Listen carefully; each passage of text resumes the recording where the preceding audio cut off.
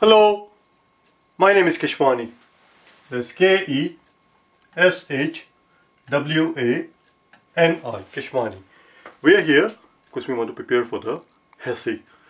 We have been solving math problems out of this book here, the HESI Admission Assessment Exam Review, the 3rd edition. If you do not own this book already, purchase one immediately. You're going to need it. Right now we are in the process of solving problems having to do with addition of fractions, and we are on page number 16. Today is our lesson number 20.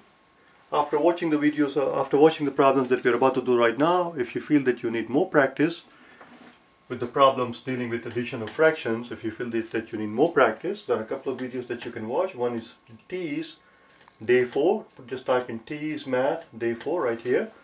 There are 80 of them. The math on the TEAS, as you know, is very similar to what you will encounter on HESIs. There's not much difference. Watch day number 4 from TEAS series, and then here's another series of basic math. Watch day number 49. Just type in basic math day 49. Video will pop right up. Watch that video where you will see some more practice problems in the event that you feel that you need more practice. Alright, let's get going. The very first problem that we see there on page number 16 is very simple, very straightforward. They're asking us to add 3/7 plus 2/7. This is about as baby as we can get, because they already have the same denominator. If they already have the same denominator, all we have to do is simply add up the numerator, the top. 3 plus 2 is 5. It's just 5/7. There's nothing there to do. There is nothing there to do. Let's do the next one. We have 1/5 plus 7/10. We are asked to add 1/5 and 7/10. Again, very first thing we have to figure out here is the common denominator. This has a denominator of 10, this one has a denominator of 5. How can we convert 5 into a 10 very quickly? It's very simple. Just multiply top and bottom by 2. Take the first fraction and multiply it by 2 over 2, which is okay because 2 over 2 is just 1.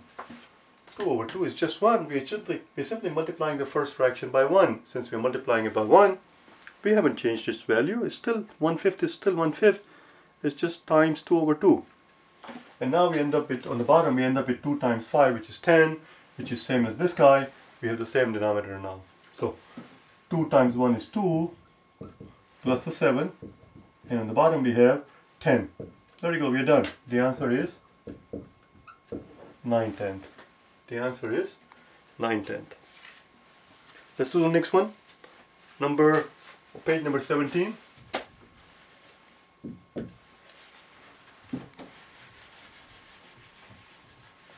We are on the next page, page number 17. The very first problem that you see there on the top of the page, we are being asked to add 1 1/4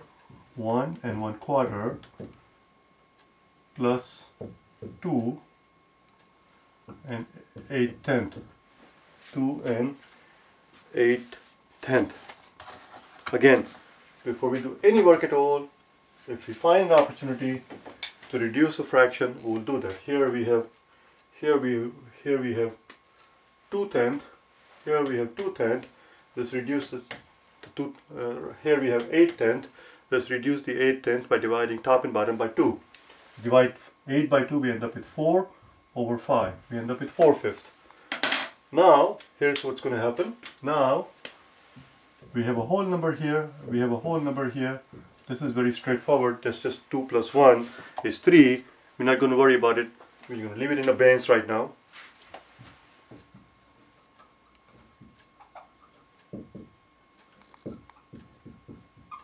We're going to leave it in abeyance. We're going to leave it aside for the time being. We're not going to deal with it right now. I believe we learned the word abeyance on day number 27 in our vocabulary lessons. I don't have that index thing of the words right now in front of me. I can't look it up, but I believe it's day number 27, abeyance. Let's keep it in abeyance. Let's leave it aside. We'll deal with it later. 2 plus 1 is 3. Just leave it in abeyance. Right now we're going to concentrate on how to add up 1/4 and 4/5. 4/5 and 1/4, as you can see, they do not have the same denominator. We must make the denominator the same because 4 and 5 share nothing in common at all. They have no common factor whatsoever. Therefore, the easiest, the simplest, the quickest, the most economical way to make the denominator the same is to simply take the first fraction 1 over 4 and multiply it by 5 over 5, because that's what we see on this side. And now take the second fraction and multiply it by 4 over 4, because that's what we see on this side. That's it, we're done. Here's our first fraction, here's our second fraction. In both cases, the denominator is the same, it's just 4 times 5. It's the same denominator, we have the common denominator, we have achieved what we wanted.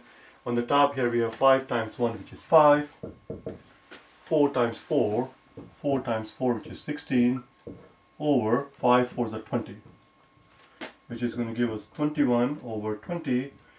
21 over 20 can be written as 20 over 20 plus 1 over 20, which in turn 20 over 20 is just 1, which in turn is just going to be 1 and 1/20th. 1 and 1/20th. So we are done. So the original quantity that we had was 1 plus 2 plus 1/4 plus 4/5.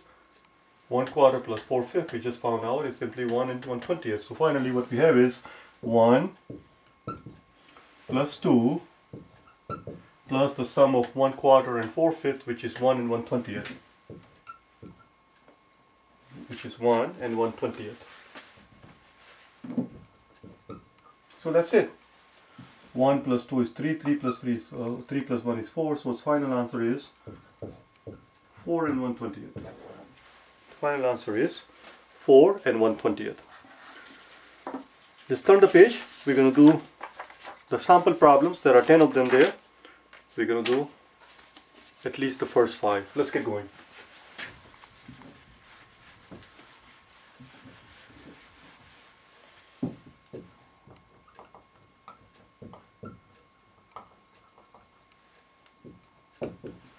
Number 1. Number 1 is very straightforward. 1/12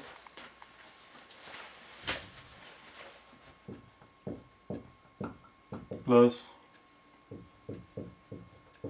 5/12. 1/12 plus 5/12, they have the same denominator as it is. We don't have to do anything.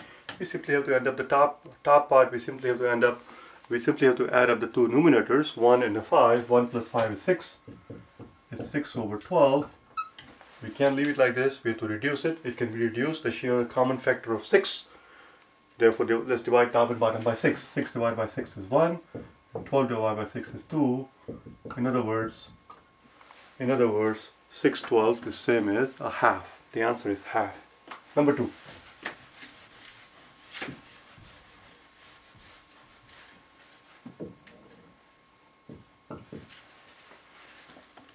Number 2 is also very straightforward because they have the same denominator, 7/21 plus 10/21 is simply going to be 7 plus 10, which is 17 over 21. That's all. Let's do the next one, number 3. We have a half plus 4/5. A half plus a 4/5. Again, as you can see, they do not have the same denominator. They do not share a common denominator. Not only that they do not have any common denominator, not only that they don't have a common denominator, but they also do not have any common factors. There is nothing common between 2 and a 5. For one very simple reason, and the simple reason is that they are both prime numbers. Obviously, two prime numbers are not going to have anything in common. That's why they are prime numbers. They cannot be divided by anything, and hence they are not multiple of anything. So how do we make the same denominator? Very simple. We have a 2 here, we have a 5 here. The simplest, quickest, easiest, most economical way to make the denominators the same is to we see a 5 here. Let's introduce a 5 here by multiplying top and bottom by 5. So that's done. Here we see a 5 but no 2, so let's introduce a 2. Multiply top and bottom by 2 over 2. That's it, we're done. Now we have 2 times 5 and 2 times 5, they have the same denominator. We simply have to take care of the top part. 5 times 1 is 5 plus 5 times 2 is 8 over 10, which gives us 13 over 10, which can be written as 10 over 10 plus 3 over 10, and of course 10 over 10 is just 1. So the final answer is 1 and 3/10. 1 and 3/10.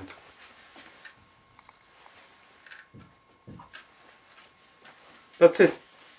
That was it. That was number 3. Let's move on to number 4. 5/7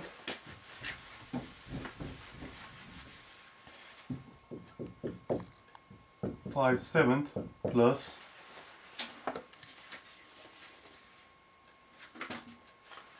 3/14. 5/7 plus 3/14. Again, this is 14, this is 7. How can we make the 7 into a 14? It's very easy. If you want to convert the 7 into a 14, multiply it by 2. You can't just multiply the bottom by 2. If you're going to multiply bottom by 2, we must multiply the top by 2. Otherwise the value of the fraction will not be the same as what is given to us. What is given to us is 5/7, and the 5/7 must remain 5/7. 5/7, it turns out, is still 5/7 because we are simply multiplying it by 1. 2 over 2 is just 1. So here we have 2 times 7, which is 14. Here we have 14. They have the same denominator. The denominator is 14. Here we have 2 times 5, which is 10, plus a 3, which is going to give us 13 over 14. And since 13 is less than 14, it is actually a proper fraction. We need not do anything. One need not do anything. 13 over 14. 13/14 is the answer. Let's do the next one, number 5.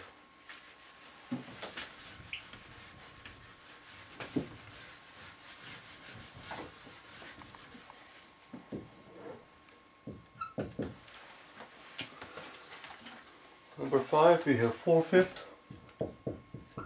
plus 6/7. Well, by now you know what's going on. It's very simple, very straightforward. 5 and 7 have nothing in common at all because they are both prime numbers. Therefore, the easiest, the simplest, the quickest, the most economical way to make the denominator the same is to introduce a 5 here and introduce a 7 here. Just introduce a 5 here by multiplying the second fraction by 5 over 5. And we can do that because 5 over 5 is just 1. We haven't changed anything. Let's introduce a 7 here by multiplying the first fraction by 7 over 7. There we go, we're done. 7 times 5, 7 times 5, they have the same denominator. Let's take care of the top. 7 4s are 28 plus 6 5s are 30. 30, and then on the bottom we have 35. Let's find out what 30 plus 28 is. 30 plus 28 is 58. As you can clearly see, 58 is more than 35. So let's subtract 35 from it. We get 3. 8 minus 5 is not 1. And 2. So we'll have 23. We'll have 23 left over after we take away 35 from 58. In other words, this quantity is same as 58 over 35, which in turn can be written as 35 over 35 plus 23 over 35. But 35 over 35 is just 1. 35 over 35 is just 1. So this is simply 1 and 23 over 35. 23 35th. There you go. That's our answer.